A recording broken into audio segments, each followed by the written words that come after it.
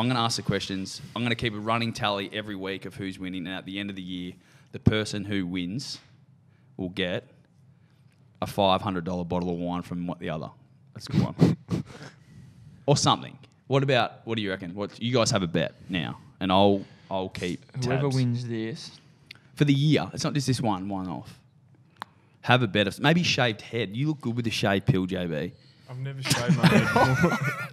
JB, I've got a big head. You would look You good have with a shaved massive melon. bonce. We had to get extenders on the Can we headphones. actually measure that next episode with a tape measure? Yeah, we will. We'll have a head off. And we'll get people to write in That's how what we'll do. many centimetres they think We'll get him JB's to head guess, is. and then we'll get JB's measurements, and then every guest that comes in will measure their head.